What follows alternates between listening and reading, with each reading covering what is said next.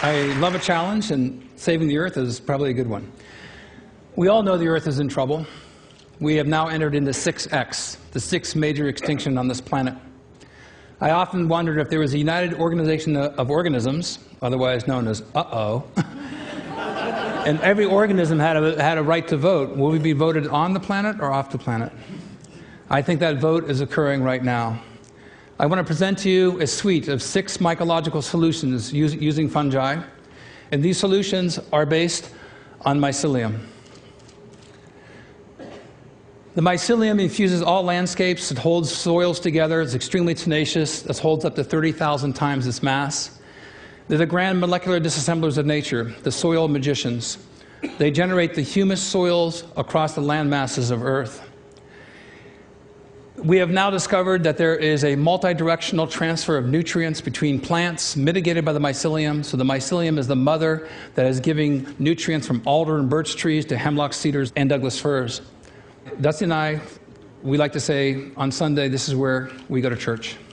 I'm in love with the old growth forest, and I'm a patriotic American because we have those. Most of you are familiar with portobello mushrooms, and frankly, I face a big obstacle when I mention mushrooms to somebody. They immediately think portobellos or magic mushrooms, their eyes glaze over, and they think I'm a little crazy. So I hope to pierce that prejudice forever with this group. We call it mycophobia, the irrational fear of the unknown when it comes to fungi. Mushrooms are very fast in their growth, day 21, day 23, day 25. Mushrooms produce strong antibiotics. In fact, we're more closely related to fungi than we are to any other kingdom. A group of 20 eukaryotic microbiologists published a paper 2 years ago erecting Opisthokonta, a super kingdom that joins Animalia and fungi together. We share in common the same pathogens. Fungi don't like to rot from bacteria, and so our best antibiotics come from fungi. But here is a mushroom that's past its prime. After they sporulate, they do rot.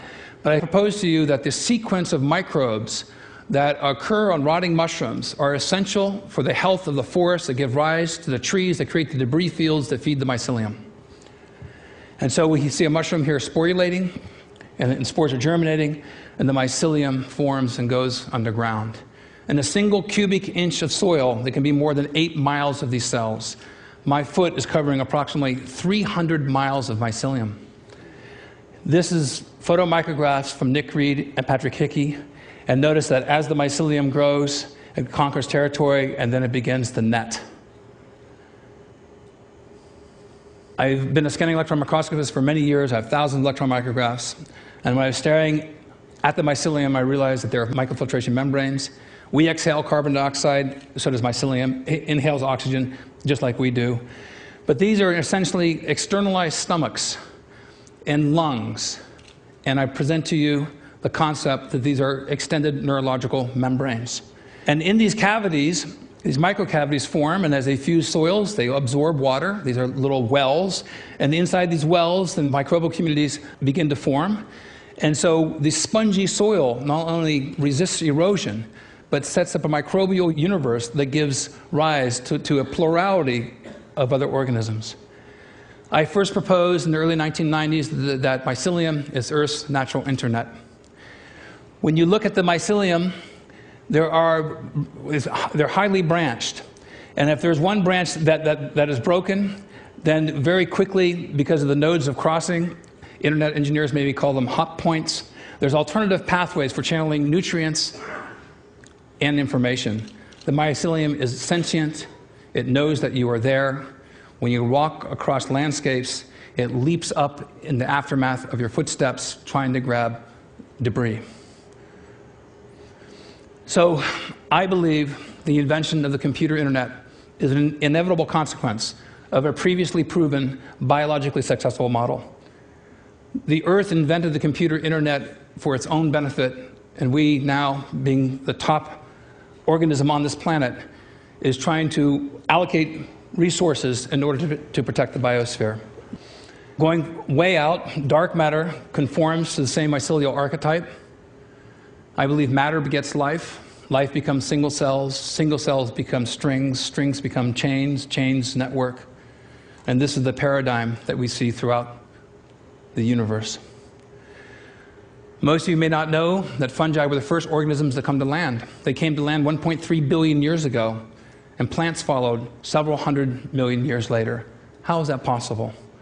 It's possible because the mycelium produces oxalic acids and many other acids and enzymes, pockmarking rock and grabbing calcium and other minerals and forming calcium oxalates.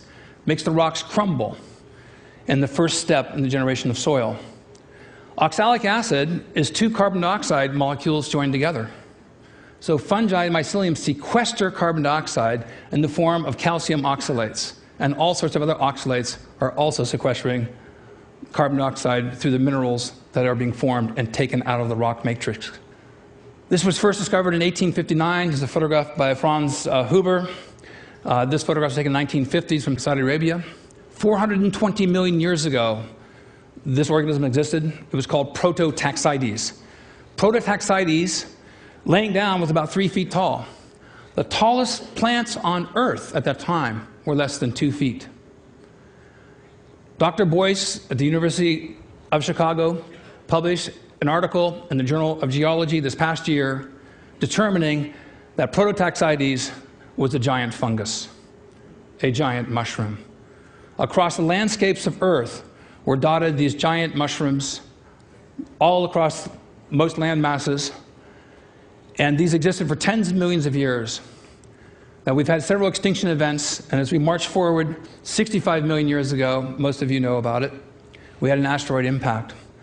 The Earth was struck by an asteroid, a huge amount of debris was jettisoned into the atmosphere, sunlight was cut off, and fungi inherited the Earth. Those organisms that paired with fungi were rewarded, because fungi do not need light. More recently, at Einstein University, they just determined that fungi use radiation as a source of energy, much like plants use light.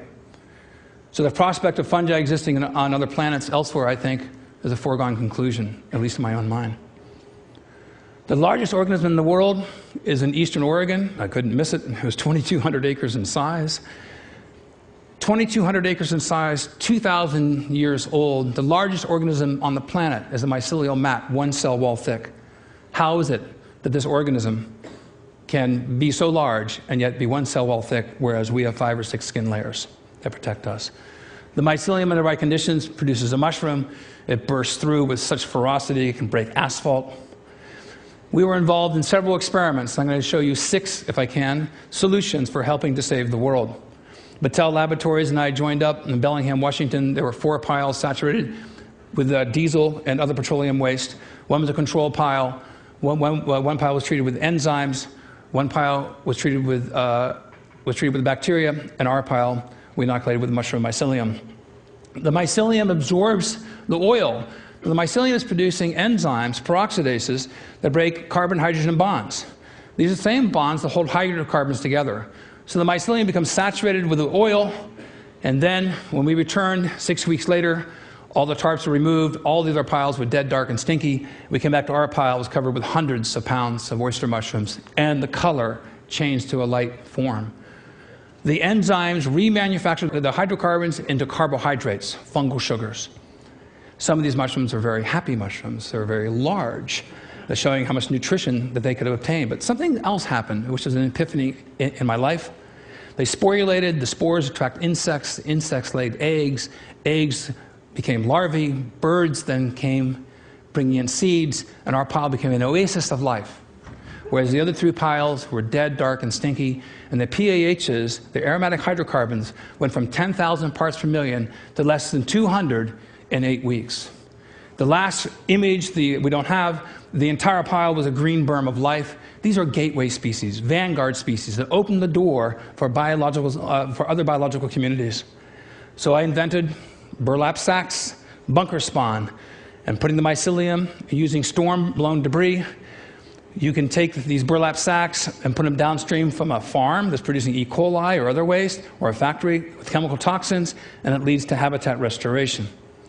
So we set up a site in Mason County, Washington, and we've seen a dramatic decrease in the amount of coliforms. And I'll show you a graph here. This is a logarithmic scale, 10 to the 8th power. There's more than 100 million colonies per gram. and 10 to the third power is around 1,000. In 48 hours to 72 hours, these three mushroom species reduce the amount of coliform bacteria 10,000 times. Think of the implications. This is a space-conservative method that uses storm debris, and we can be guaranteed that we'll have storms every year. So this one mushroom in particular, Drew, has drawn our interest over time. This is my wife, Dusty, with a mushroom called Fomitopsis officinalis, agarikon. It's a mushroom exclusive to the old-growth forest. The Dioscorides first described in 65 AD as a treatment against consumption. This mushroom grows in Washington State, Oregon, Northern California, British Columbia, now thought to be extinct in Europe. It may not seem that large. Let's get closer.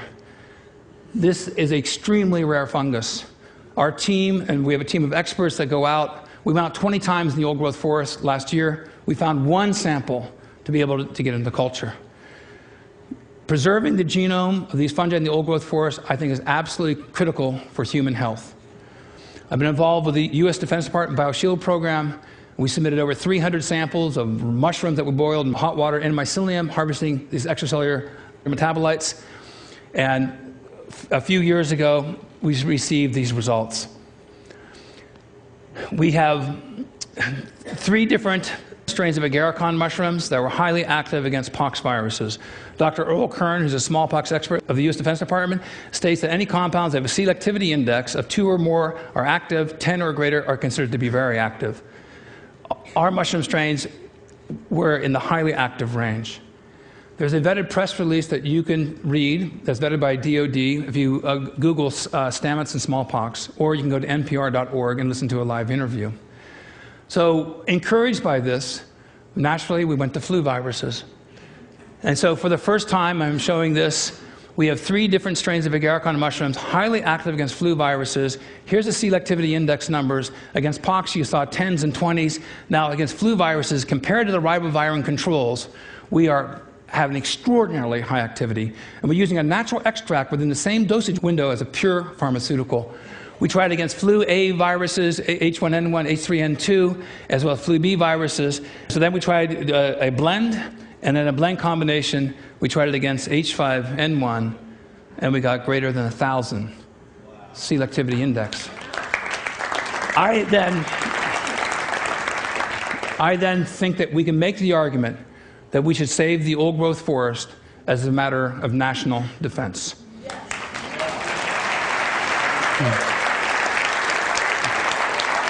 I became interested in entomopathogenic fungi that kill insects.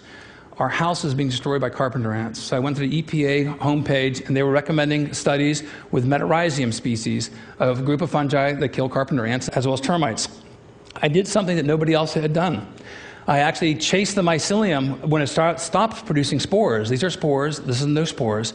I was able to morph the culture into a non-sporulating form.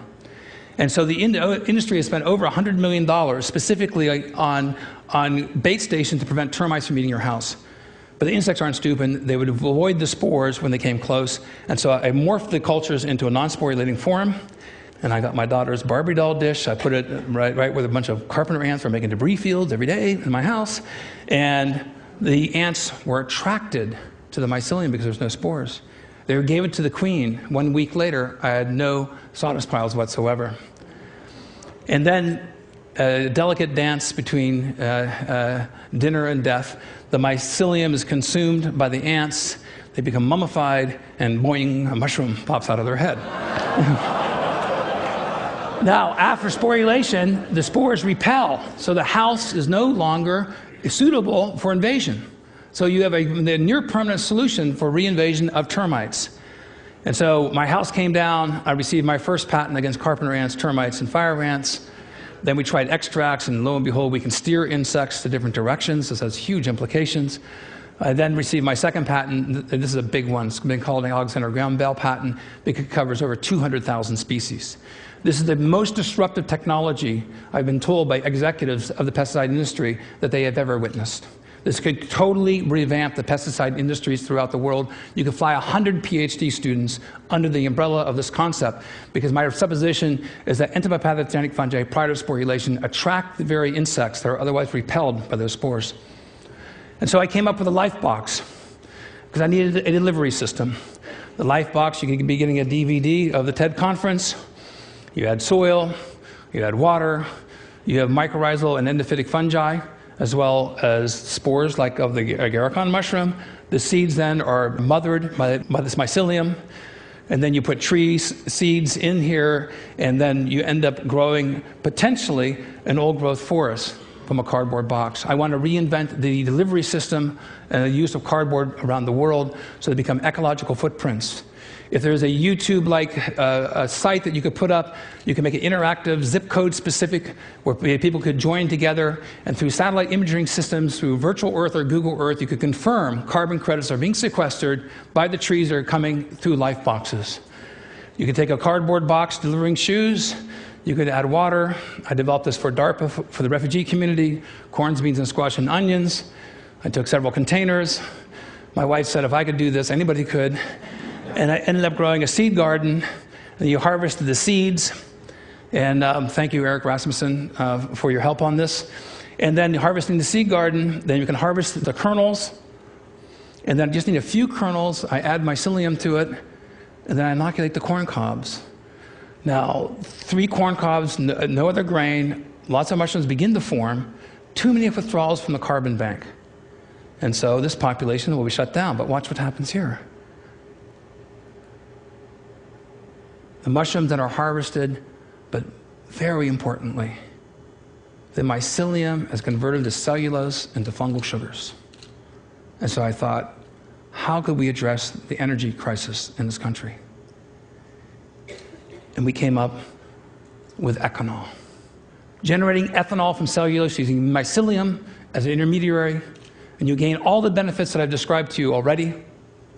But to go from cellulose to ethanol is ecologically unintelligent, and I think that we need to be ecologically intelligent about the generation of fuels, so we build the carbon banks on the planet, renew the soils. These are the species that we need to join with. I think engaging mycelium can help save the world. Thank you very much.